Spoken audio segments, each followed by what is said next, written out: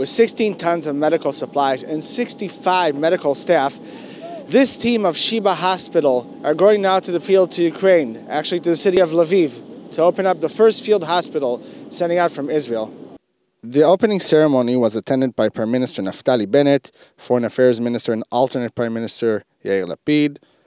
ישראל מושיטה את ידה לסיוע במשבר באוקראינה מזה כמה שבועות, ממש מהרגע הראשון באפיקים שונים ומגוונים.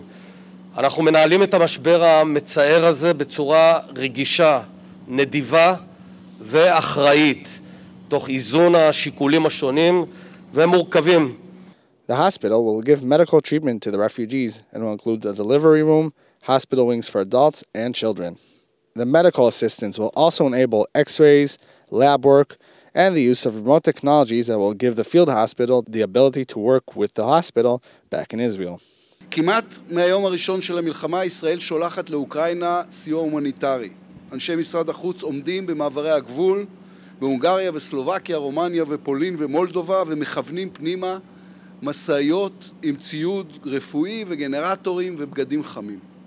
Meanwhile, as part of Israel's efforts to mediate between Russia and Ukraine, Bennett updated Russian President Vladimir Putin of the hospital during one of their talks. And according to Israeli officials, Russia has received the exact location of the hospital in order to prevent any Russian strikes in the area. The hospital is expected to start operating on Tuesday and will remain active for a month. Hopefully, it won't have to remain active throughout the entire time and with no more days of fighting.